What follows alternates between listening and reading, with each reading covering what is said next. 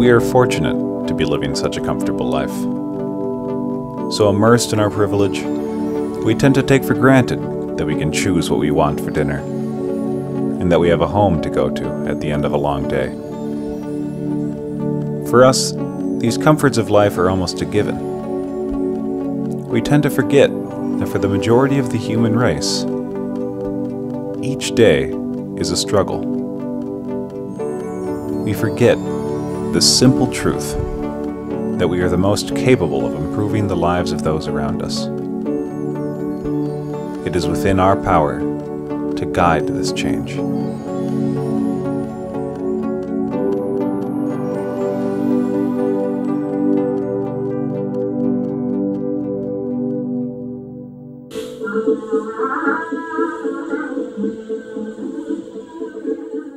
I'm Nirali Kartik.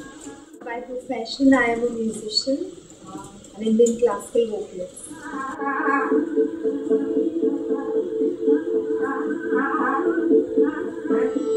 Once me and my husband were waiting for an auto rickshaw to come, and we saw two little children smiling and playing on the footpath.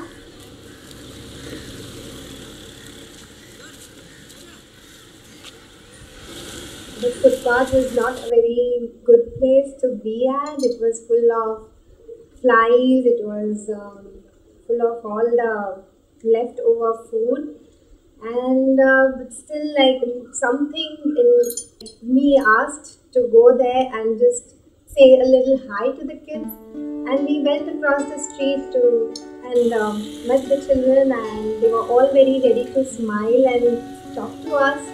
That footpath happened to be right outside our building gate. We would go off way, meet the kids, and then carry on with like whatever our work was.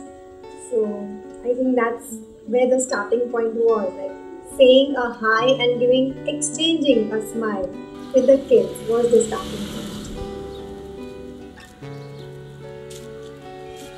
One day I just went to them and asked them to come at my home, have some meal, and it was a very important event, I would say, for both of us, for me and for the kids. Why? Because we have a lot of inhibitions before doing such a thing, and like it's always very difficult for us to get strangers at our home. And when these strangers happen to be some not so clean street children, it is all the more difficult. But then we had to break that ice. And for the children also, they are so very used to their environment that getting into a cleaner and socially acceptable society is also a very difficult part for them.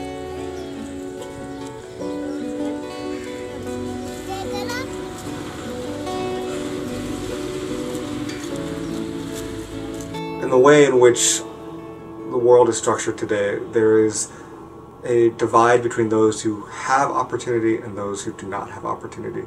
When I talk about opportunity, I'm talking primarily about the ability to leverage resources, cultural, social, economic resources, in order for an individual or a group of individuals to advance themselves in the world.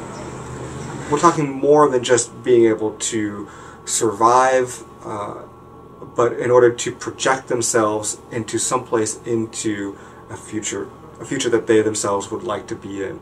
Resources are a finite good, and as it appears to be, there is a widening gulf between those who are able to marshal those resources and those who cannot.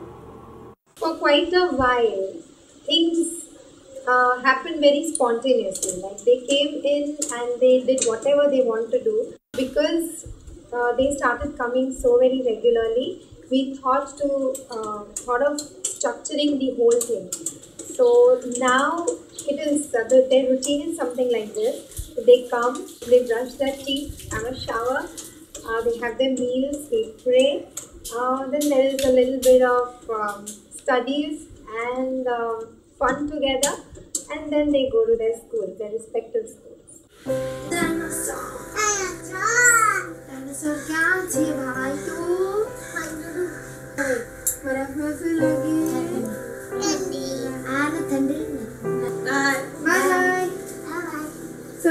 ક્યાં જાય છે?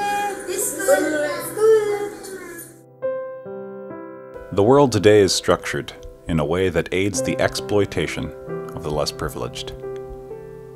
Our everyday actions contribute to this exploitative system in direct and indirect ways.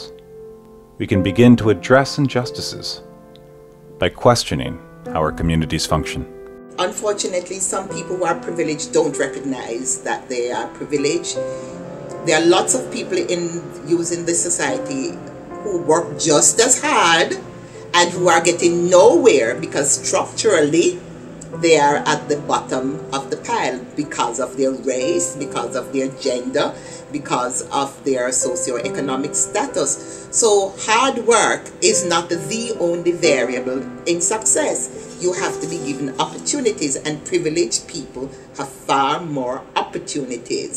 Whether or not we're aware of it, our ability to live with a certain level of comfort means that we don't have to worry about where our next meal is coming from, where our next payment is coming from, to how we're going to and where we're going to raise our children. And that once we start having the ability to meet our basic needs, we see that if we are crafty, if we are creative enough, we can marshal the resources that we do have to generate more resources. So if you're starting out at a certain level of privilege, there's the opportunity to leverage what you have to move forward. But if you don't even have the basic level, and by basic needs, talking about things like a secure place to live, guaranteed meals, a community that's free of certain levels of violence and antagonism, the ability to consume at a most basic level, even things like clean water. If you don't have those, then you're not able to look beyond the immediate basic survival needs. These kids live for the moment. Like they have a meal today, but they don't know whether they're getting a meal in the evening. But that doesn't make them sad, or doesn't make them tensed, or they're all very happy with food, without food, with home, without home. And here we are with all the comforts and luxuries for us. But still we always have some excuse to be sad and to feel depressed about. But once you start being with these kids, and they can be happy with just say a shower, or say little ice ka gola, or anything that is just very ordinary for us makes them happy. So you also start seeing happiness in ordinary things. And that is the biggest lesson that we have learned from them, to be happy.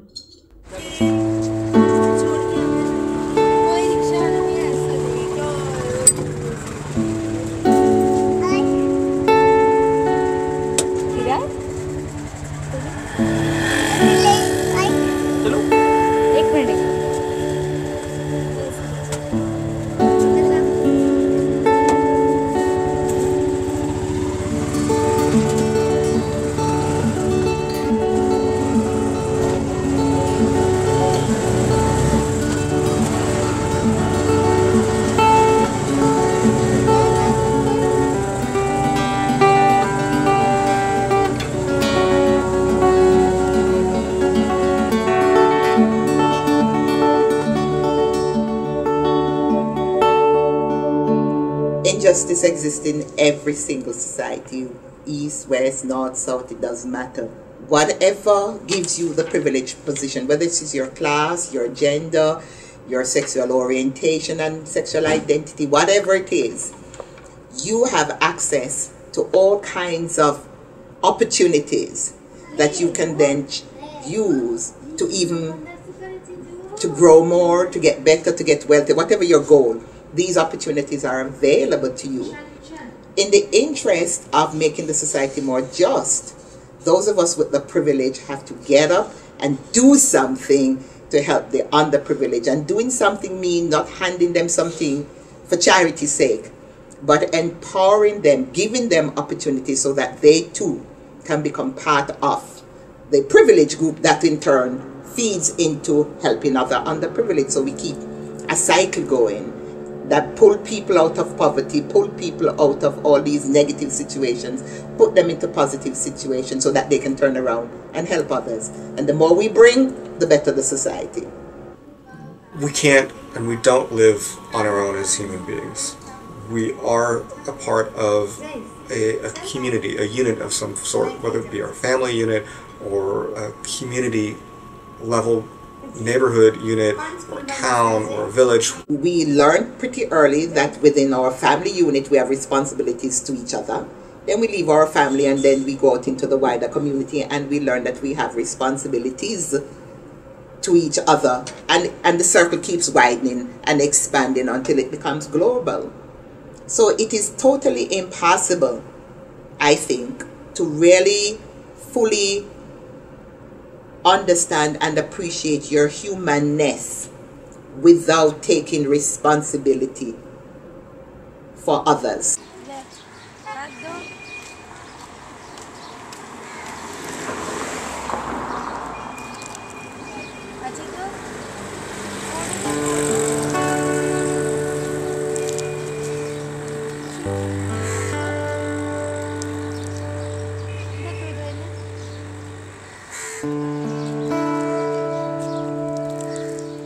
Those of us who are privileged, we tend to see solutions many times in terms of moving ourselves away. So if you look, we have gated communities because we're keeping those people out.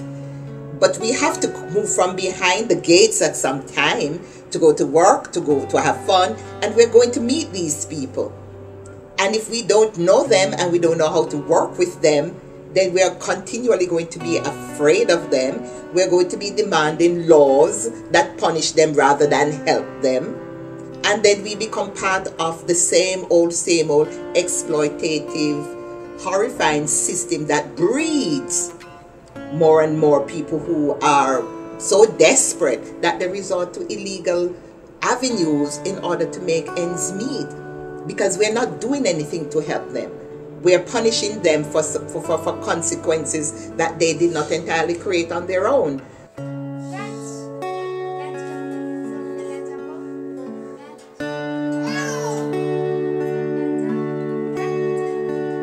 One of the ways that we can increase peace is through increasing trust between individuals. And the only way that we build trust with individuals or with others is actually interacting with them. And it's not just enough to interact with people who are like you. You have to be able to show trust and compassion to those who are not like you in so many ways.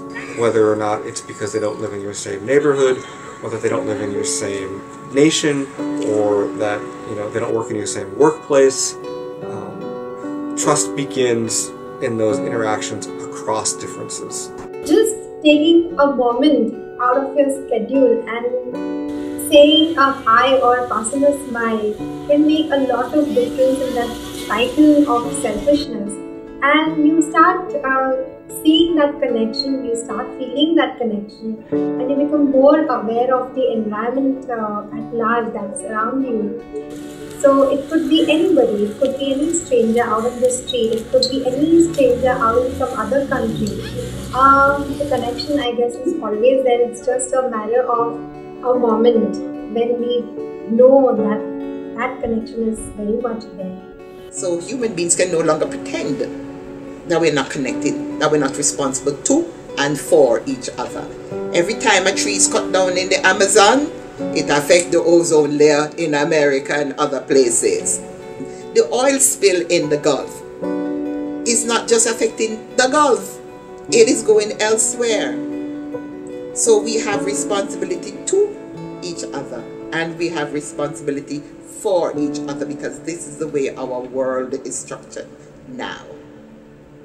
We are connected through this flow of goods and materials as they traverse the globe. In America, we can buy strawberries in January, right? There's no reason why we should, but by consuming those strawberries, we are suddenly connected with an agricultural worker and a country that's producing those, and that country's politics that are producing those particular strawberries to consume. The other thing to think about is that through the global flow of media, we are also interconnected as we see and are tied to images throughout the globe. So whether it's the 24-hour news cycle, or it's getting on the internet and looking at a YouTube protest video, or it's being part of the Coca-Cola culture, we have the opportunity to see and participate in this sort of global media flow. More than the kids, it's we who are learning more with that connection. Why? Because it makes us to be selfless individuals. We try to be more sensitive to their problems, to their needs, what makes them laugh, what they don't like, and then from these children we try to expand it a little more, and then we see some other few children, and then that from there on there is other sick people on the streets, and we start to identify not with themselves at this point of time, but definitely you become more sensitive to the problems of the society at large.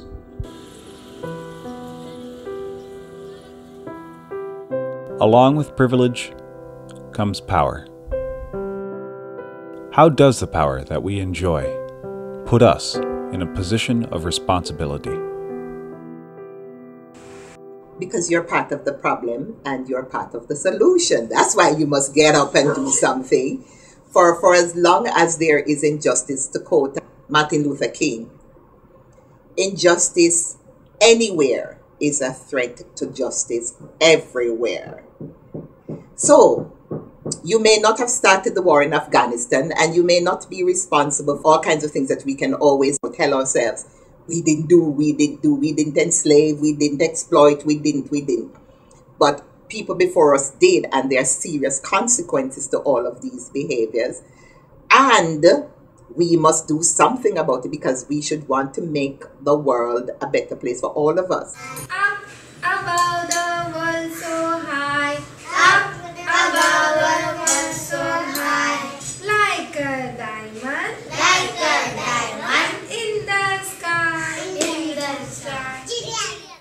It is our ethical duty to think through the actions that we take that might have an impact on others. And everything that we consume, obviously, is going to have an impact on some community, some place.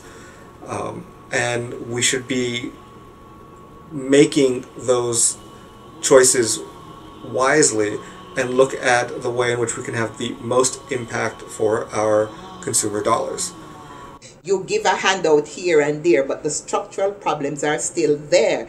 For example, many times when your country gives aid to these countries, the aid is delivered in such a way that it stays in the middle classes of the underdeveloped countries, and nothing goes down, because the policies are not structured in a way to take advantage of the indigenous institutions, the local institutions, where the people know what their problems are and they just need a little help to solve the problem themselves. No.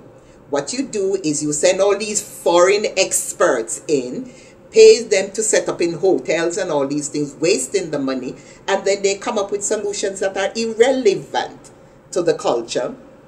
And they are unsustainable, because once they leave, these things can't continue, because they are not connected in any way to the value system and the knowledge base of the communities. The intention is good, but the outcome is bad. And so good intentions are not enough.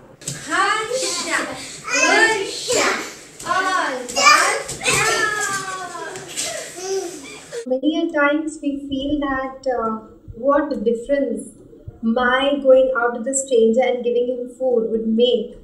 But in fact, that is the most an individual can do, or that is the best an individual can do for a start. We don't always all have the opportunity to stand side by side with a community halfway across the world. But we can stand in solidarity with members of our own community halfway across a city. Don't just look at the injustices that are happening elsewhere, also look at the injustice that's happening in your own backyard. And what can you do about it? Step number 1, educate yourself about what is really happening. Get out of your bubble. Find out what is happening. Small thing like if you have your children's clothes, you just pass it off to others who don't have it. Or sharing your food. If you made some cake and pastries, you just go and share it with the kids that are outside. In your own community, look around. There is poverty here, but some of us don't see it. So wake up, get connected to the community, really get to know the people in the community. Or you just go and meet an ailing neighbor and you just say that you'll be fine, and that makes them so very happy and calm. So it's not always about the street children or beggars that we can help, but there are a lot of people in our vicinity that needs emotional support, that needs just a word of care from our side to make them feel good about their lives. You can get connected to these people through organizations within the community. But if you get involved at that level, you will find out what the problems are, and then you can see how your set of skills match with the need, and you make a difference. You contribute time, you contribute money if you have money, but most times organizations need time, people to volunteer to do things to help make a difference in the lives of others. So we need to step out more, get out of the bubble. Oftentimes our volunteering time and energy, or our service, if you will, is not put to its best use. There are lots of different ways that we can use our skills.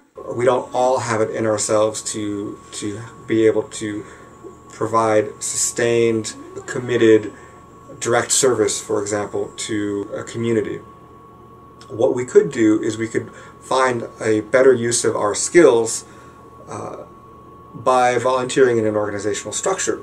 You could use your skills as an accountant, for example, to help with preparing budget materials for a community-based organization, or help writing grants for a community-based organization so that they can further their work. There's lots of different ways and at different levels that we are able to provide service. Find the best fit for your particular set of skills and passions. Most of the times, people are willing to do good things for the society, but a lot of factors might not let them do or take that first step. I think the first and the biggest problem for them is to get connected to an NGO. But I feel it's not important to be a part of an NGO to be of help to others, because NGOs' nature of work or their reach or their schedules may not suit everybody's routine, or it may not fit into the individual who is willing to do something for the society. So you just have to select a thing that you feel that you can do, you can manage to do, and you just go out and be open and be yourself to help others. Only that willingness is important. You just go out and start doing the things that give you enjoyment. You start doing things that you feel that would make others happy. I think this is the prerequisite to do some good work. And you are so empowered from these experiences because your life take on an added meaning, because you're doing something to make a difference, not to get prizes or praises, but to make a difference because you recognize you have a responsibility to your community in the same way they have a responsibility to you. It's a win-win. And for a start, one has to be willing, one has to be aware, one has to believe that good actions from one's part can make a lot of difference, can bring a lot of joy to others' lives.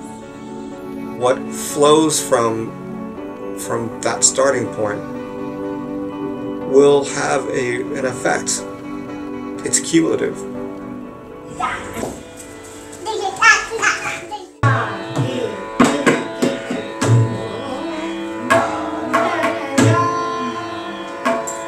Many times people think that problems are so big and overwhelming that they can't do anything, they're powerless.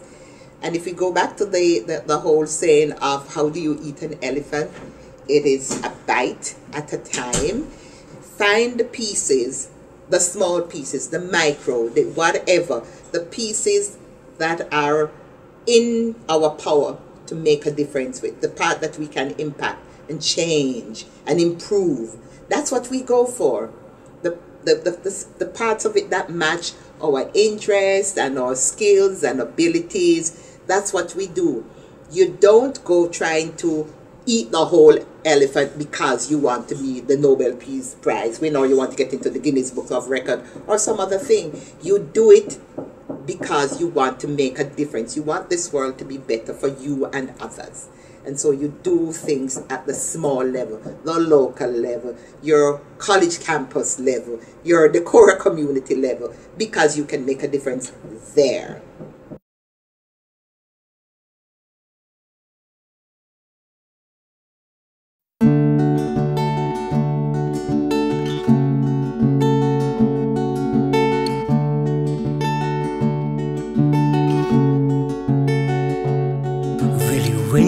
To be old, to feel the green grass? Will you wait to be told that this too shall pass? Well, you can't blame time, it was passing anyhow. If you listen to me, my friend, do it now. Do it now.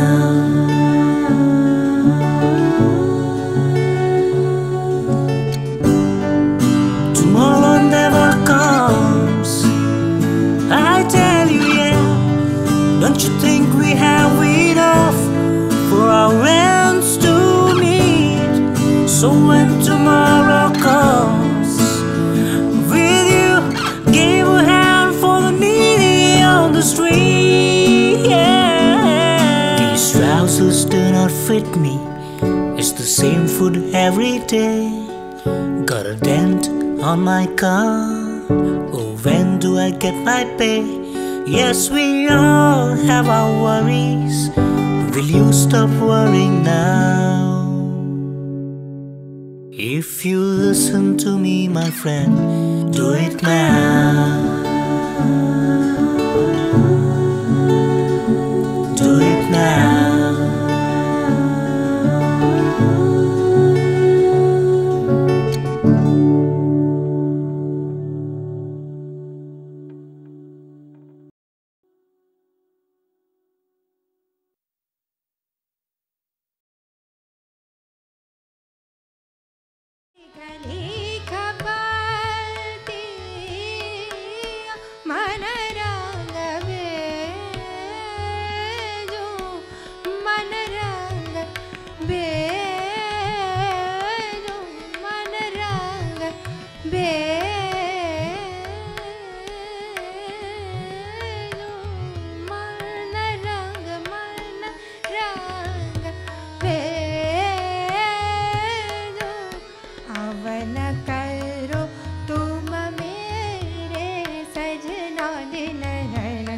कछु न सुहा